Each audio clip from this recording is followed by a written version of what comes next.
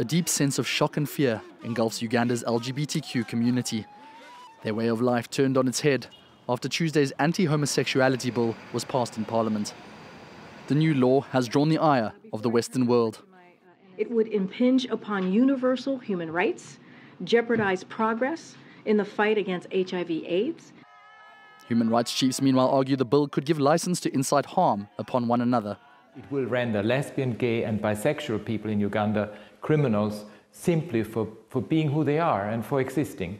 Under the bill, people caught having gay sex would face life in prison.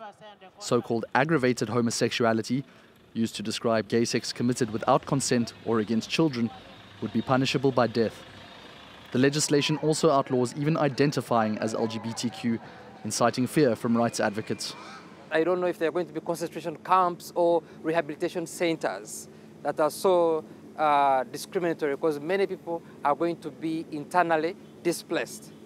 Uganda was already notorious for intolerance of homosexuality, which has been criminalized since the colonial era.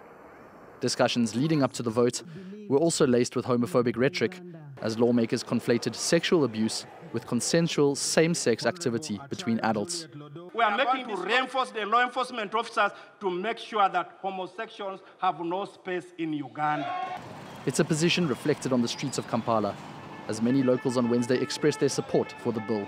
God created man and woman, and we cannot accept one sex to go on the same sex.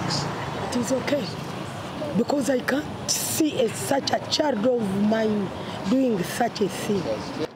The new legislation will now be sent to President Yoweri Museveni, who will choose whether to sign it into law.